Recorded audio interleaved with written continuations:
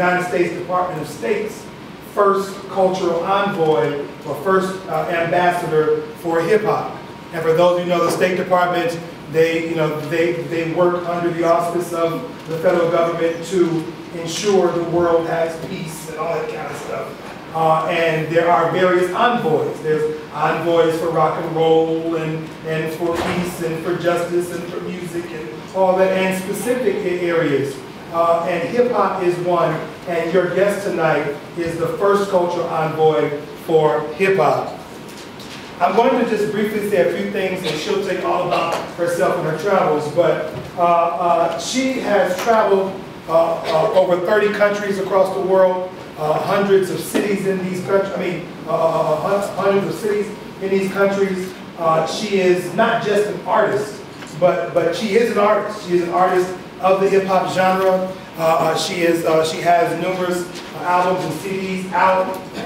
She has a new project now she's working on with what she calls sort of African hip hop and African music, and using the way those vibe with African drummers and jellies and that type of thing. She's worked with the Lincoln Center with jazz as a vocalist through the Lincoln Center. So the first thing you understand that who you're going to have in front of you is an artist. And as an artist, she takes her craft seriously, and she's always engaged in her art. And so tonight she may, sort of get you involved in her artistic expressions. But not only is she an artist, but she is an activist. And as an activist, she is concerned about the doings and sufferings of all those individuals who are on the underside, if you will, of oppression. And she does this not only in her context, growing up in Northern California, moving through Southern California over to Philly and through New York and back to DC and back to New York, so now she's in New York. So she's working on behalf of communities. But now, like I said, she's traveled across the world speaking on issues of democracy and social change and justice and hunger and famine and clean water and all those type of issues, but primarily issues of voice and inclusion. She works very, very diligently when it comes to young women and the voices of young women across the world. I will forward a lot of people, if you email me, I'll forward you some very interesting work that she's done in Botswana. And so she has a very, very long corpus of work. And lastly, I think she's a friend. I think that that's the spirit that I hope, well, not lastly, she's also a contributor. Shane full plug here. She is a contributor of my new project here, Jay-Z Essays on Hip Hop's Philosopher King. It is a new release that she actually is a contributor, the first contributor in this project. Her chapter deals with the history of black oratory, how tracing communication and communication patterns among black leaders throughout the history of America and the world, and seeing Jay-Z through that particular prism. I am proud to call her a friend for two reasons. One, just because I've known her, for 20 years, but primarily, and I tell this quick story as I introduce her, primarily, most of you in this room would not even know me if it wasn't for her. Most of you in this room I would probably, those of you who know me, I tell the story of, growing up, I stuttered a lot. And I still stutter oftentimes. I stutter when I'm nervous. I'm stuttering around, crowds like yourself, very intellectual young people. But when I was younger, I stuttered a lot. But I didn't let my stuttering define me. So I always kept talking and kept reading. And even when folks said stop reading, I kept reading any daggone way. And all y'all got mad. Please don't let Julius read. And I'll say, I'm reading. It'll take me 10 minutes to read in one paragraph, but I'll get through it, right? And so I came to college. And I was still stuttering, but I was still active. I was on campus trying to fight the power, trying to be a revolutionary and a Christian at the same time, holding on to Jesus and holding on to a gun at the same time, doing it all, right? And I became being very active. And so I began to run for student body presidency. And the people who handled me, if you will, told me that, look, we can't put you out there unless you see somebody. I said, what do you mean see somebody? I said, we can't run a slate for you. We can't have you to represent Howard University as student body president without going to see Toni Blackman. So I'm thinking Toni Blackman is like a professor, you know what I'm saying, sitting in some office of communications. But Toni Blackman was just an upperclassman, lived in the dorms, who was an RA leader, who had a dorm office in the RA. And here I am talking to this sister, and she's, stand up straight. What's up, man? I'm from Chicago, I got swag. You know what I'm saying? I'm like, what's up? She was like, stand up straight, what are you doing? I started getting nervous, started stuttering. What are you stuttering for? Talk when I talk correctly, slow down. I was like, what's this shit? You know what I'm saying? What's really going on, right? And slowly but surely she started building confidence in me. Because when everybody else was laughing at me and saying, Julius will never be student body president, Julius will never do that, he stutters too much, he can't, and I'm shying away. Toni believed in me at age 19, when she was just 21. And she helped me through these issues. And so the fact that I spoke at graduation in front of 15,000 people, the fact that I've spoken across the world now is a testament to this woman. And so I'm proud, not only as her colleague, and not only as a fellow contributor in my book, but I'm proud as representative of this fine institution of Wittenberg University to ask you to join me and welcome activist, artist, ambassador, and friend of mine. She's a friend of mine, she's a friend of yours. So help me to welcome Miss Toni Blackman.